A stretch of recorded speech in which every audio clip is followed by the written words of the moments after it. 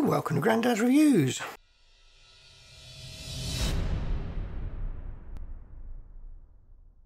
In this video I'm going to try and answer a common question that keeps coming up on Fuji Facebook groups, and that is, someone will ask, and quite rightly, what lens do people recommend for wildlife or sport as in regards a long telephoto zoom. Now, as anyone who actually does wildlife photography or sports photography, especially like bird photography or anything like that, you always know that however long lens you've got, you always need a longer lens.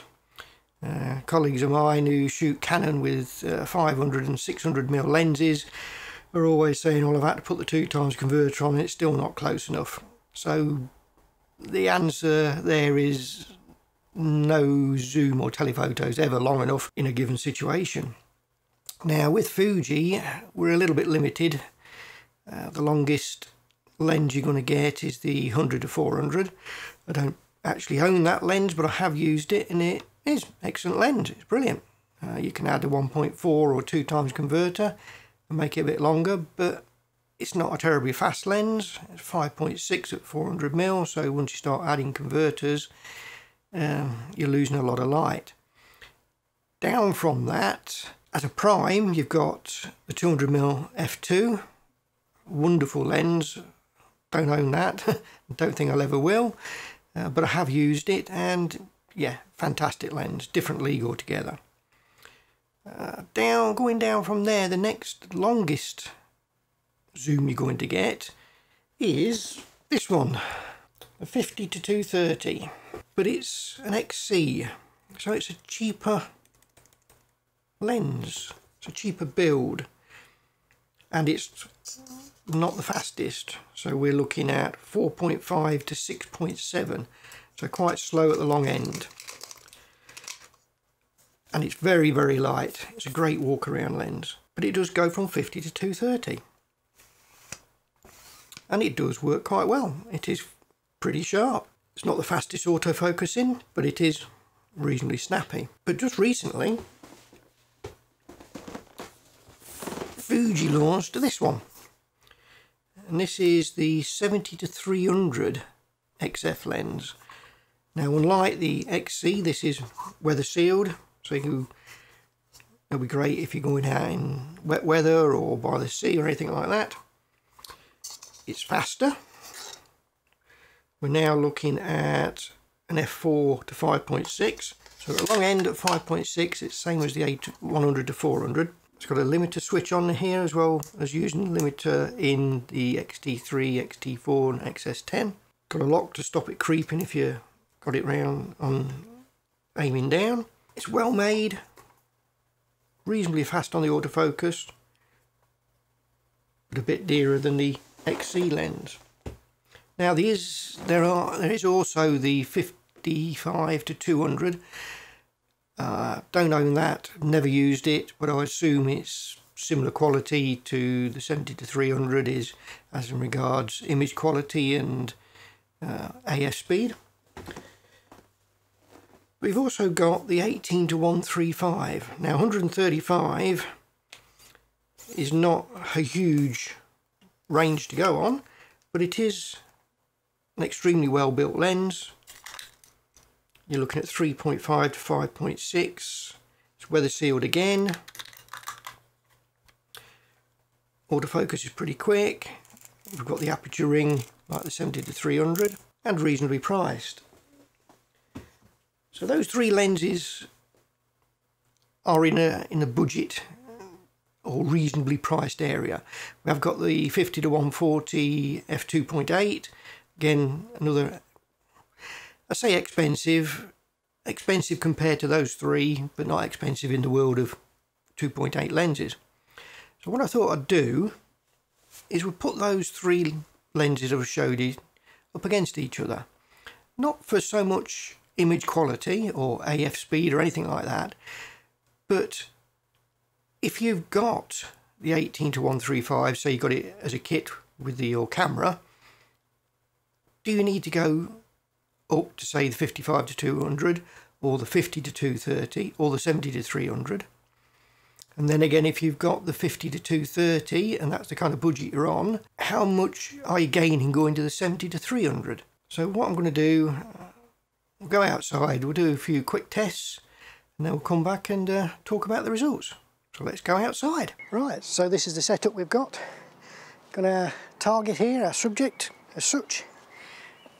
Camera, we've got the XT3, we've got the 70 to 300 on for start. What we're going to do is zoom in at 300mm, the actual eagle, wooden eagle. We'll fill the frame top to bottom as near as.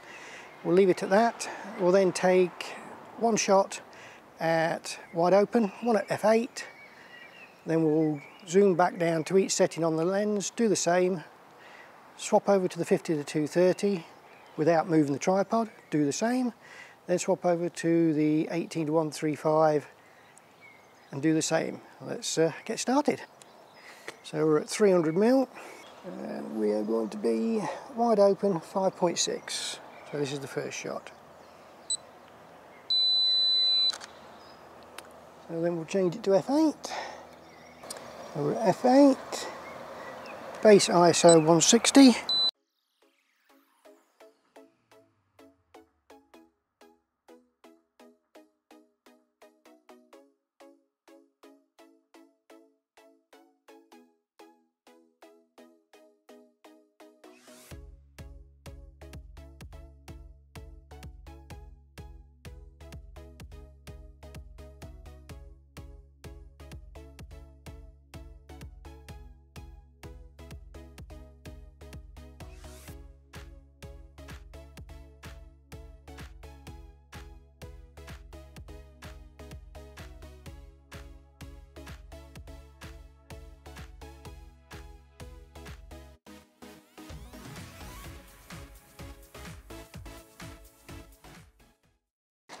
So now we'll change lens, we'll put the 50 to 230. So now we're on the 50 to 230. We'll do exactly the same. You'll see how much difference the 230 to 300 is on the actual subject. And we'll go through the zoom ranges. So we're wide open, 230mm. And we'll just autofocus in, so we'll see how accurate that is.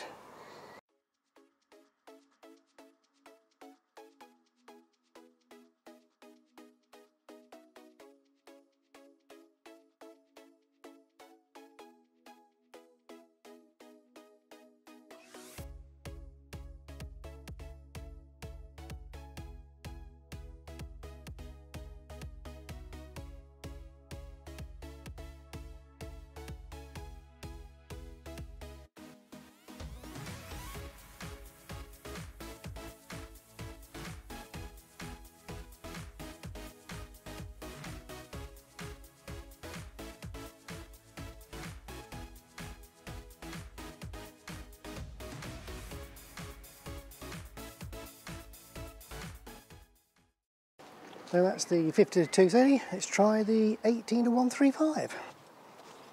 We've got the 18 to 135 on. We'll do exactly the same. Zoom to 135, zoom all the way back. We'll take two shots at each thing. Wide open and f8. Let's carry on.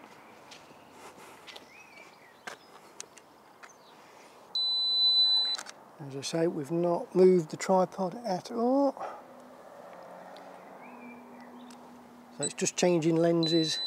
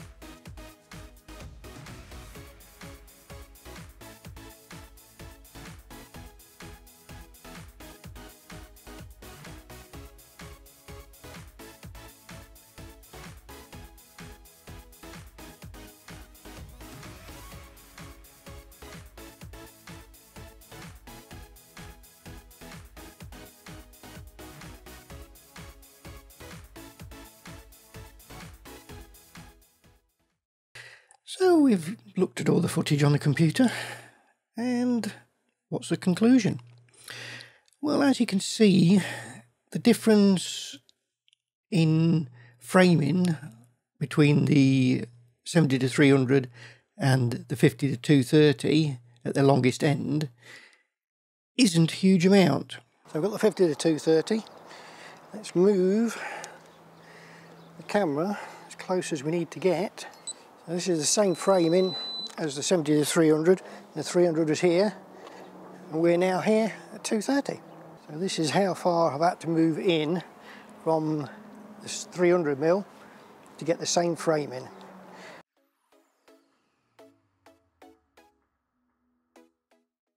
You basically take one large stride from the 300 to where the 230 was, and you've got the same framing.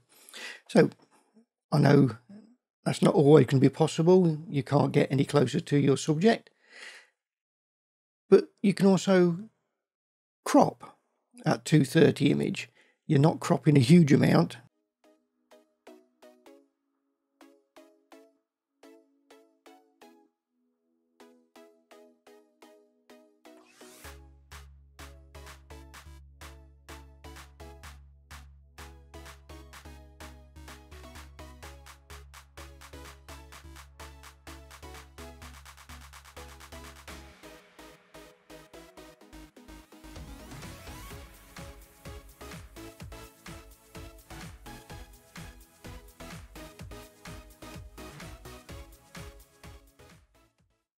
As again we can see on the video, and the quality you lose in you can gain with a bit of sharpening and a bit of post-processing. Obviously there's going to be a bigger difference if you add the 100-400, but the difference there is it's of a greater value, so you're going to have to budget for a higher amount, about twice that of the 70-300 and a lot more than the 50-230. Also the weight, you've got a heavier lens there, a larger lens, and so it's not as easy to carry around, and you'll probably find you want a lighter zoom or long telephoto at some point if you just want to go for a quick trip. So there's no real right or wrong. If you've got the 18-135 and you want to get a longer lens, you've then got to decide, have I got the budget for the 100-400? Do I want to carry that weight as well? If not, then I would go for the 70-300. I certainly wouldn't go for the 55-200, even though the quality would be the same, but the price difference isn't so big. So I'd rather save that extra for that 70-300 and get that extra usability out of it.